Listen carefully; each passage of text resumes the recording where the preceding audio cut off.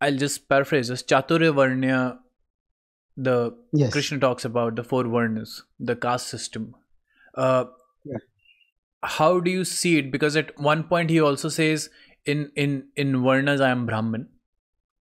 So he puts like, you know, when he's saying that in Vedas I'm Samveda, I'm in animals I'm Singh.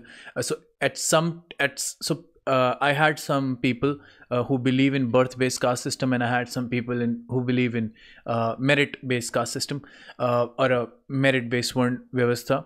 So what happened is, the conflict is, the people quote that chapter 4 shloka about the 4 Varnas, but at the same time the people who believe in birth-based caste system, they say no, Krishna also said in his Gita that I am Brahman, you know, I am. So he's putting Brahmins at top, and you know, Kshatriya, and then you know, the whole Varnas. So what is your understanding, since you know the Wisdom Gita, that is it a birth based, is it a merit based, how it is? Okay. Yeah. So now, first thing is, I have read the Gita many times, and I have never seen any verse which says, Krishna says, among Varnas I am the Brahmana. Now he talks about all this in the 10th chapter, and while you were mentioning this, I have the 10th chapter opened over here, and I searched for Varna within it. I don't see Krishna mentioning anything about Varna in the 10th chapter. It's not my saying. That's what I told her also, but so anyway, so I don't think Krishna says among the Varnas I am a Brahmana, because if you see, historically speaking, he was born in a Kshatriya family. Correct. He appeared in a Kshatriya family, and he grew up among Vaishyas. Grew up among Nanda Maharaj and Yashoda, they were cowherds.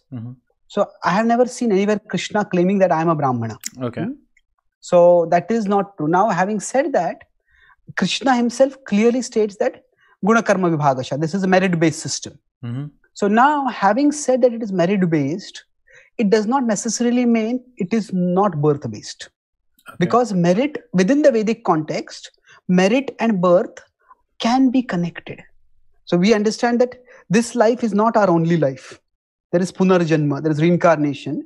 So the traditional understanding is that if, say, souls from a particular Varna, say if a Brahmana man and a Brahmana woman, or a Kshatriya man and a Kshatriya woman, they unite within a proper Dharma Vivaha, in a religious context, a religious consciousness, then they will attract a soul who has similar Varna.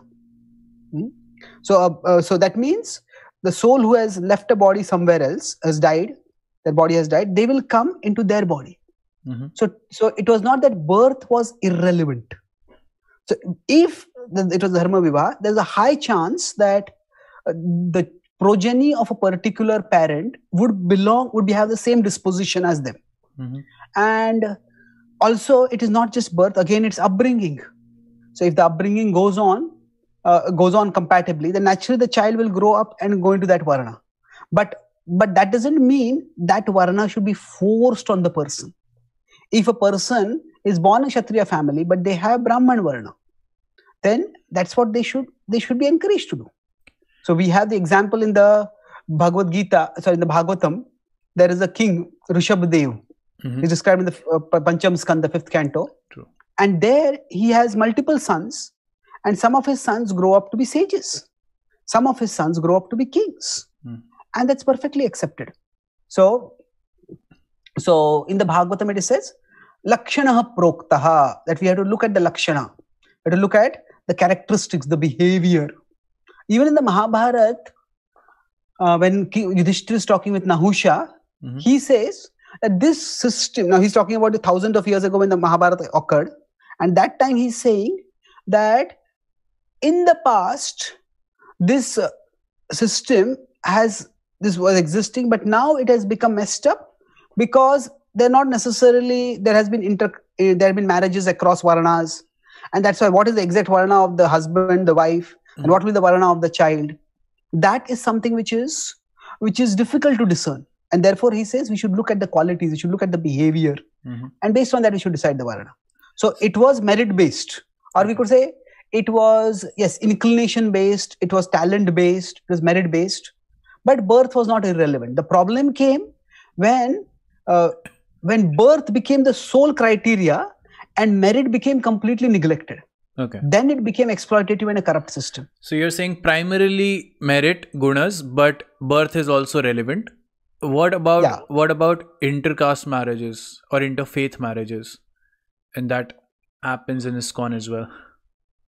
Yeah, so now, as I said, in today's world, how much does a particular person's birth Varna matter in the kind of professions that they choose? You know, is it that everybody who is born in a Brahmana family, they are going to choose a Brahman, they are going to choose a Brahminical profession? No. You know, we live in a world which is quite disorganized as compared to the Vedic tradition's standard. So, in one sense, each of us has to chart our way in life today.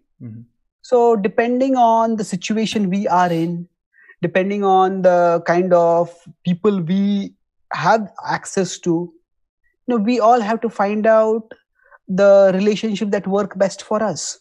So, there's no Bhagavad-Gītā verse which categorically condemns intercaste or interfaith marriages. Now, in general, compatibility is important. Correct. Now, if we could consider a traditional setting where more or less people lived according to the culture of a particular Varna. So then, if both the boy and the girl had been brought up in a similar setting, then that sameness of Varna was a reasonable guarantor of compatibility. True. Now, today, because that condition is not there, so every individual will have to find out. Correct. That's why relationships are a big challenge in today's world. True.